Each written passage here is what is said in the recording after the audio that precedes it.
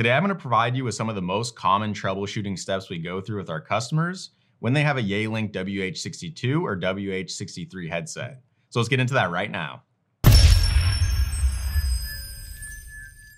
The first thing that you want to try is a full reset of the charging base. So go ahead and press and hold the computer and desk phone icon at the same time for about 6 seconds, and you're going to hear out loud, factory reset.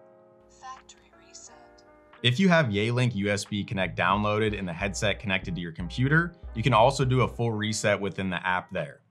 The next thing that you want to do, if that didn't help, is go ahead and do a firmware update of the headset.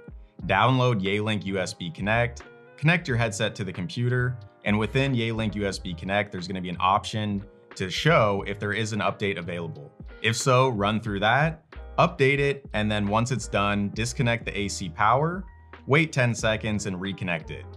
If you're connecting either one of these models to your Yealink desk phone and you're not getting audio, no ability to answer and end calls away from the phone, or you're not getting a ring detection in your headset, then what you want to do is make sure that your phone is updated to the latest firmware. You need to be firmware version 86 or above. There's going to be some instructions on the screen on how you can check that. If your phone firmware is below version 86, go ahead and run through a firmware update of the phone. If you don't know how to do that, contact your phone system admin and they'll be able to help you out from there. If none of these troubleshooting steps helped you get your headset working, contact us today and one of our advisors will be more than happy to help you out, whether you ordered the headset from us or not. We can be reached by phone, email, or live chat. And if you haven't done so already, consider hitting the like, subscribe, and notification bell for more videos just like this.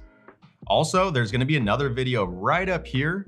It's going to be to another Yealink model that you can compare. Check it out and let us know what you think. That's it for now. Thanks for watching, and we'll see you next time.